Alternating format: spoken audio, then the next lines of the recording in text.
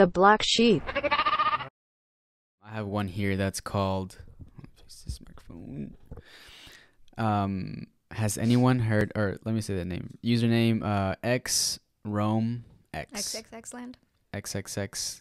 This is gonna get weird. The first part is weird. Oh, okay. Has anyone heard of this cooking show? Is what it's called. Oh, okay. Yeah, this is the one that I was interested in reading. That's right. You get 11 discs for only 3 payments of $39.99. And I was like, Jason, you're such a. It's better than a flat iron. Oh fuck yeah, yeah, just like that, baby. With a deep sigh, I chucked the remote to the side, dragging a hand over my face. I'd been channel surfing for hours, constantly getting lost in tide pools of infomercials and heavily censored porn. It shouldn't have been a surprise. Late night television fucking sucked. My eyes stung from the flickering fluorescent light of the TV and my bone-deep fatigue. Insomnia was a huge bitch, leaving you with only enough brain power to process moving images. I remember when I was little, my mother would warn me not to spend too much time in front of the TV, lest I wanted my eyes to turn square. I used to laugh back then, but now I'm not so sure she was just messing with me. I felt bloated and not hungry at all, but I still peeled my body off the couch to get some snacks. I wanted to eat simply because I was bored out of my mind. Unfortunately for me, there was nothing much in my cabinets. I desperately needed to go grocery shopping, but I kept putting it off due to laziness. At least I was losing some weight from eating less, something that people like to comment on. Exercise wasn't an option for me. Given that I was always exhausted, I worked from home and spent a lot of time staring at my apartment walls. My life was kinda miserable, but I didn't have the energy to think much about it. I didn't have enough reminders, or I had had enough reminders from my family. I found a box of stale crackers and brought them back to the living room. Sinking down on the couch once again. My tailbone hurt from hours of inactivity. My whole body did, actually, which made me feel 15 years older than I actually was. Stuffing a couple of crackers into my mouth, I dejectedly grabbed the remote and clicked the channel button. Again and again and again. Life had lost all meaning. Then finally, there seemed to be something different. I stopped at what seemed to be the beginning of a cooking show. The intro was playing, showcasing various dishes that I'd never seen before, along with a catchy tune. The title flashed on the screen in an elegant lettering, The Midnight Ambrosial.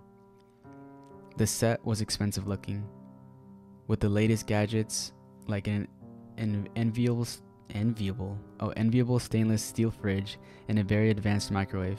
Metallic surfaces glinted, and even the knives on the wall rack above the stove, like they'd been meticulously polished. All looked so clean, like you could eat from the floor. The hostess walked in, smiling broadly at the camera. She was the barefoot Contessa and Paula Deen type, motherly but also kinda off. They all had a bit of unhingedness in their eyes, holding it at bay until a couple of glasses of wine with their cooking got the best of them.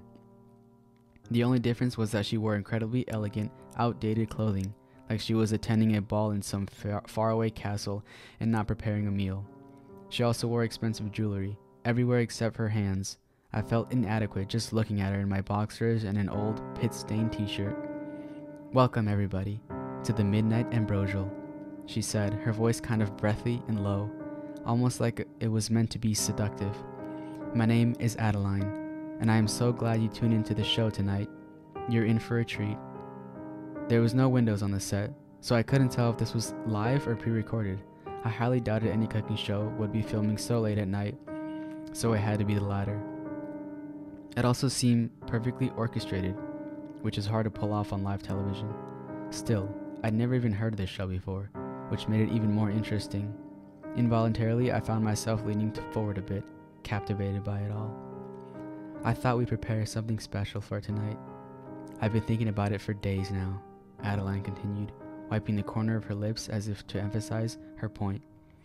She walked over to the fridge and pulls out a meat package, wrapped up neatly in butcher paper. I managed to get my hands on this really nice cut of long pig. A juicy loin. Long pig? I frowned, trying to think of where I'd heard that before. I reached into my pocket for my phone to Google it, but then realized I'd left it charging in my bedroom.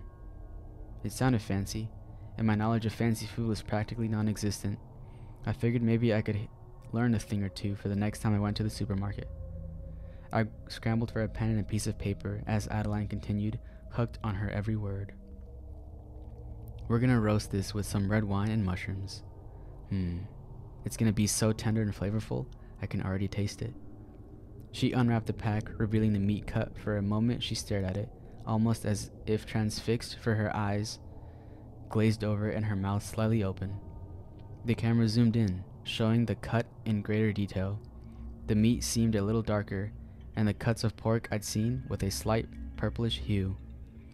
The image was so clear it felt like I could reach out and touch it, squishy and cold, faintly perfuming the air and metal and slightly earthy rawness. I reached for another handful of crackers. Adeline finally stopped staring and went to get a bottle of wine from a nearby side table. The camera went back to its original place, showing the kitchen once more, and Adeline uncorked the wine. She poured herself a glass and took a long sip. Here we go, I thought.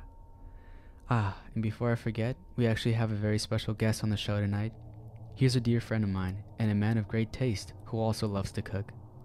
Adeline smiled, smile broadening. It almost was too large for it to fit her face.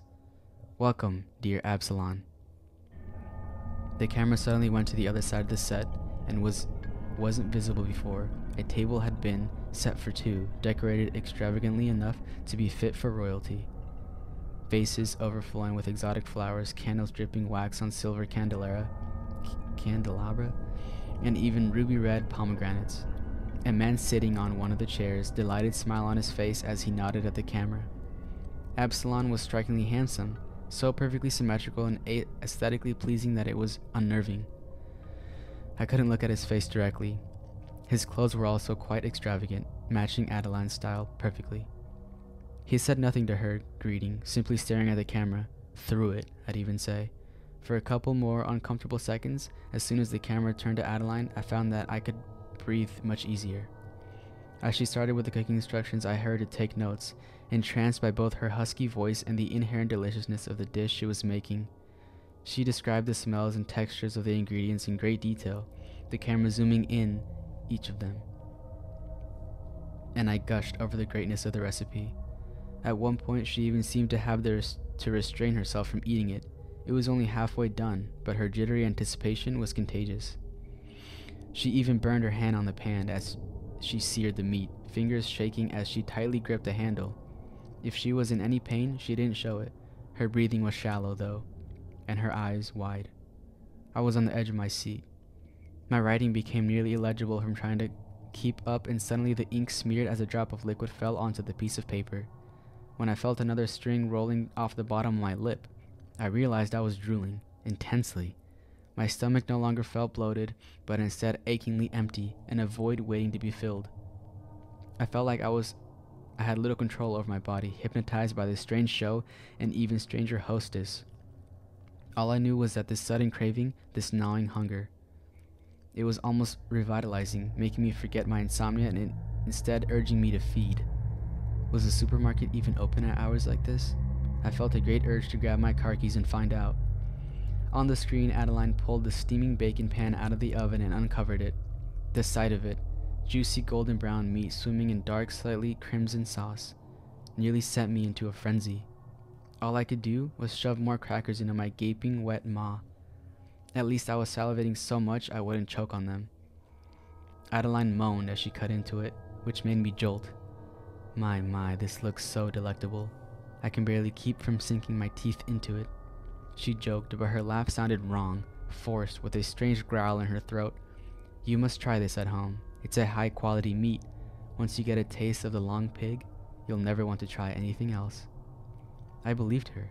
I had never wanted something more in my stupid, pathetic life. Not even happiness, not even a good night's sleep. How could I have ever deprived myself of the pleasure of eating? It was torture. Adeline served 2 portions and brought the plates over to the table where Absalon looked positively ravenous, even while he still smiled that same smile. And if you don't know where to find some long pig, well, you could always ask a friend, she said cheerily, pouring 2 glasses of wine. We hope you tune in again soon. We will still have plenty more recipes to try. She sat down across from him, They clinked glasses together.